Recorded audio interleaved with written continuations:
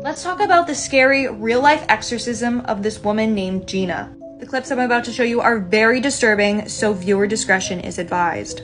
God the Father, God the Son, God the Holy Spirit. I send your Holy Spirit into our hearts and our lives. Send your Holy Spirit into our lives, Lord. Lord Jesus Christ, Lord, living God. Stay away! God have pity on us and bless us. May he let his face shine upon us. May your way be known before you experience the fires of hell. Zion, leave now. In the name of Jesus Christ, I command any of the spirits that are present in Gina to speak out now and reveal themselves. The cross compels you.